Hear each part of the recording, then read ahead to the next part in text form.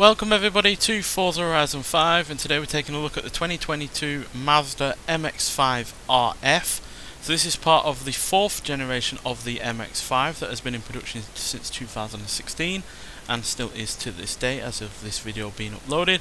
So RF equals a retractable fastback because this has a retractable hardtop, but it still has a targa top body on it as well. So yeah, it's still got a lot of bodywork there, even though the roof can be retracted away. But I think that makes it a really rather unique looking kind of vehicle. And because this is part of the 2018 update that the car had, because obviously this is from 2022, it has more power, more torque, and an increase in the red line that the engine goes up to, which is up to 7,500 RPM, which is pretty tasty, to be honest. Interior wise, it's virtually the same as the standard kind of convertible. You just have a little bit less room inside. You've got a slightly shallower glove box in between the seats, yeah, and you have no cubby hole in the back behind the seats either, because that is full of roof, or is full of roof when you retract the hard top. It has a decent amount of boot space, but not a massive amount at all. This is not a car that you buy because it's practical. You buy it because it's fun to drive and it looks great, which it certainly does when the roof goes down. So let's take a look at the roof, because it is a really rather nifty looking mechanism. So all of that pulls back, and then all of that goes into the little cubby hole behind the seats, where you'd normally have more practicality. All fits neatly in there. No fuss whatsoever, and that goes back again, and then you've got your targa top. I really do like the look of a targa top. Porsche with the 911 did it, or do it. I'm not sure if they still do a targa top anymore, but they have done that in the past, and they've also looked fantastic. And yeah, this looks fantastic as well. And obviously, with it having a hardtop roof, it's more practical. It's more safe when it comes to crashing, either for frontal impact, or rolling over with the roof down or with the roof up. So yeah, it's practical in that regard. And yeah, because it is part of the update, like I said, this has a more powerful engine than the 2016 version we have on this game as well. So it's still got the same 2-litre inline-4 engine, but it now has 181 horsepower and 151 pounds-feet of torque. So that is a marginal increase in torque. It's 3 extra pounds-feet of torque. But it's quite a massive increase in terms of horsepower, 26 extra horsepower, so that is a decent increase in power. It needs it because it does weigh a little bit more at 2,452 pounds, which is around 100 pounds or so heavier than the standard car, but that's nowhere near enough to offset the extra power and torque. So yeah, this is definitely faster in terms of acceleration than the standard car. Whether or not it's as good in terms of handling because of the extra weight, and it's probably got a slightly higher centre of gravity with a little bit more bodywork up behind the rear seats, behind the seats themselves, then yeah, that might well be a thing. But overall, I think it looks fantastic, and with the extra power, it's still a really rather exhilarating little sports car that is, outside of the roof, really rather quite basic. Still rear-wheel drive, front engine, doesn't really have any peripheries or anything like that. There's no turbocharging, there's no rear wheel steering. I think it might well have a limited slip diff, but that's dependent on the trim that you get. But still, it's a very basic car, and it's the kind of vehicle that Mazda have done very well in the past with the previous versions of the MX-5, and have not really spoilt the recipe whatsoever since. So yeah, nonetheless, let's get out onto the open road and see what this car can do. Right, so here we are at the drag strip, so let's see what this car can do before we hit the speed camera, and then we'll get it round the track. So yeah, we've got the roof down, just because I think it looks pretty good with it down.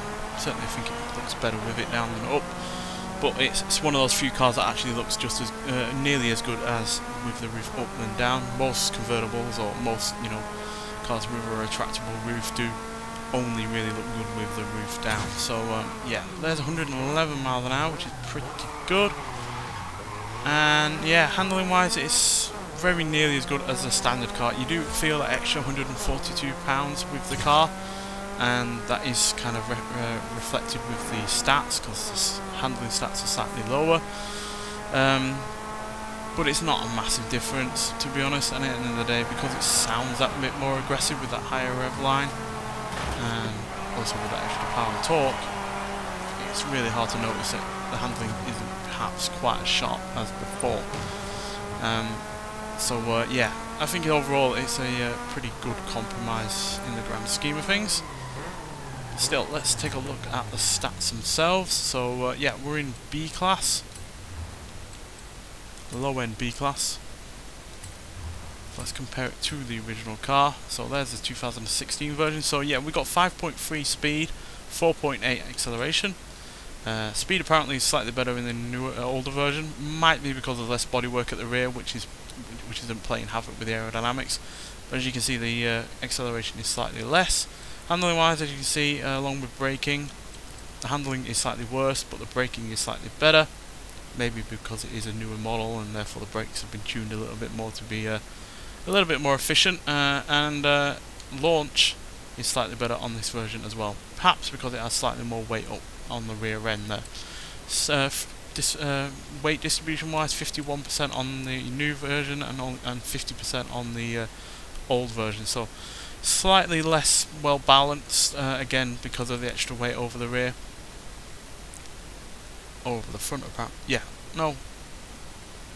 That's a bit weird. You'd expect the weight to be more on the rear than the back, but yeah, whatever. It's fine. It's still not quite as balanced, but neither is it completely off balance either. So yeah, and yeah, you really are going to struggle to find the difference in that extra percentage of the weight being out of whack in comparison to the standard car, or the original one, should I say. So yeah, but nonetheless, let's hear what this car sounds like, and then we'll talk about it some more.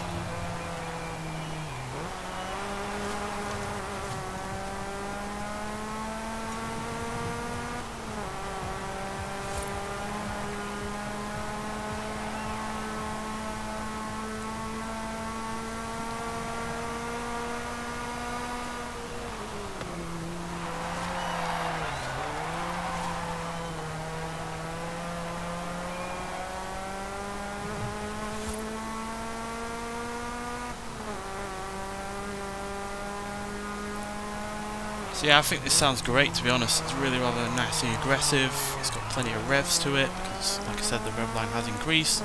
And yeah, it just sounds like it's going a million miles an hour, although obviously it isn't. But that's the one good thing about these kind of cars, is that they've always sounded and felt like they're going faster than they actually are. And that means that, yeah, you don't need a 1,000,000 horsepower engine or anything with more than 4 cylinders to really make this car, or any previous MX-5 for that matter, to go as well as it does. So yeah, by no means it's nowhere near as quick as, you know, other sports cars in this kind of class. You'll certainly find more powerful sports cars from the likes of BMW and Toyota, but they are obviously a lot more expensive. This costs less than £30,000, which for a you know, convertible car with a fair decent amount of power, and the fact it can do 0 to 60 in 6.8 seconds, 0 to 100 in 16.9 seconds, and going to a top speed of 146, means that, yeah, these are quite frankly the bargain of the century, to be honest, because even a Toyota GT86 or something like that has roughly the same kind of power as this, although it does way more. But you don't get a convertible roof with that. I don't think the engine sounds anywhere near as aggressive as this. And, you know, MX-5s, you know, they have a reputation at the end of the day, and that is worth its weight in gold, especially when reselling such a thing. So, yeah, on the whole, fantastic car overall.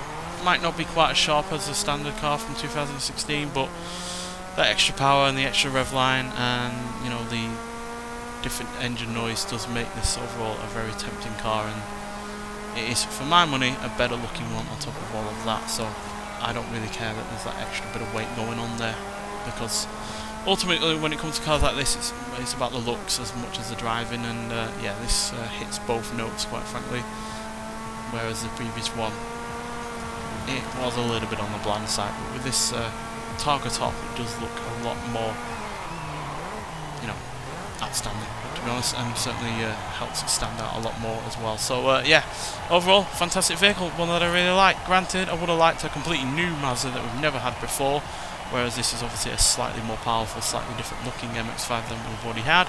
But still, overall, it's a great car and a new one to the Forza series, and one that I highly recommend getting.